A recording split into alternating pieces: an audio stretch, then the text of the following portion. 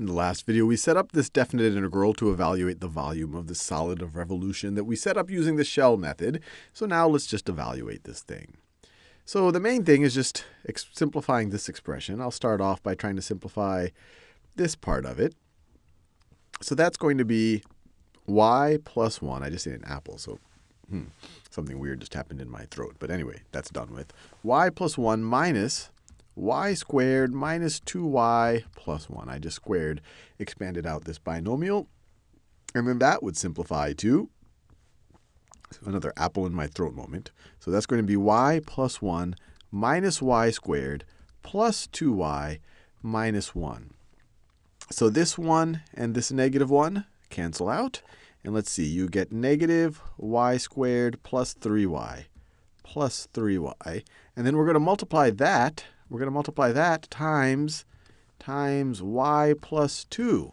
So when you multiply y plus 2 times this, so you have y times negative y squared gets us negative y to the third power. Y times 3y is going to be plus 3y squared. 2 times negative y squared is negative 2y squared.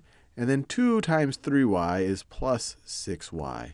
So then you go all the way down here. This thing can simplify too, because you have 3y squared minus 2y squared. So this is going to be negative y to the third plus, this part right over here simplifies to just y squared plus y squared plus 6y.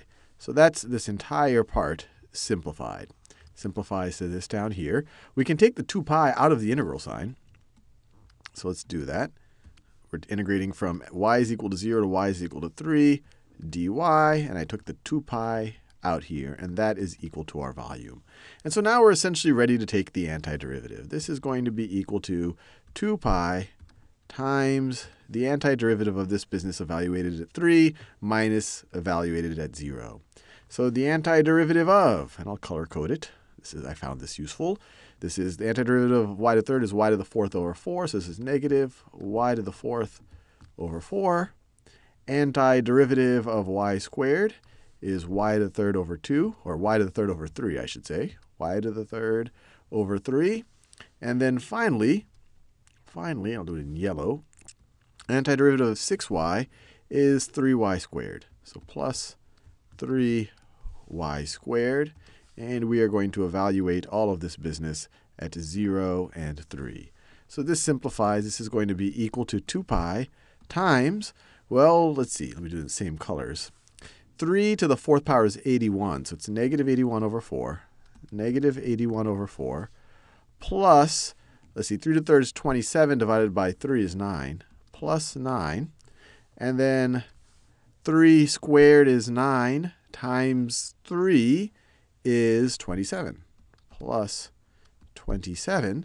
And then when you evaluate all of these things at 0, you just get 0. So you're just subtracting out 0, so we really don't have to do anything else with the 0. And now we are ready to simplify. So this turns out to be, let me see, this is going to turn out to be, and actually let's just add them all up. So this is going to be 9 plus 27 is 36. So that is 36. And if we want to add it to negative 81 over 4, we just have to find a common denominator.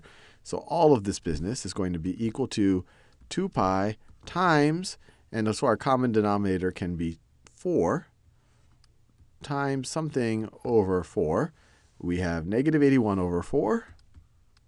And then 36 times 4 is 144. Is that right? Yep, that's 144. So 36 times 4, so it's plus 144. 30 times 4 is 120, plus another 24 is 144. So you have 144 essentially minus 81. So this is going to be equal to 2 pi times, and actually I can even simplify it a little bit more, because we have a 2 here and a 4 there. So divide the numerator and the denominator by 2, so you get over 2. So you're going to have pi times, let's see, this is going to be 44. Let's see, if this was an 80, this would be 64, right? That would be 64. So it's going to be 63. So it's going to be 63. Let me write it this way. It's going to be 63 pi. 63 pi over 2. Did I do that right? 60 plus 81 is 141. Add another 3, get a 144. Yep, and we're done. We figured out the volume of our front of the jet engine looking shape.